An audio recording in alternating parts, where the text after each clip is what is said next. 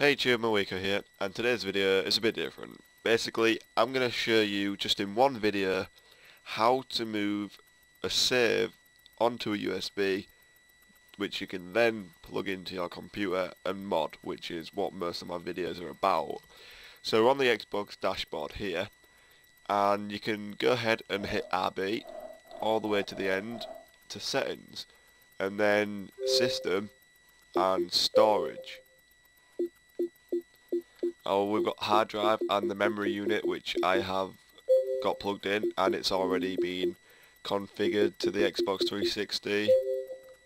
And we can then go on to the hard drive, which is where all our saves are, and choose what we want to move. So if we're doing a mod, we want games and apps. And for the purpose of this video, I'm just gonna move a Borderlands save file.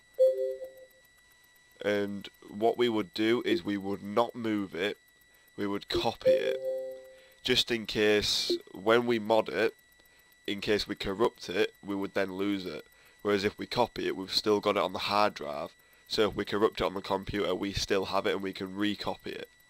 So you copy it and then you select the memory unit,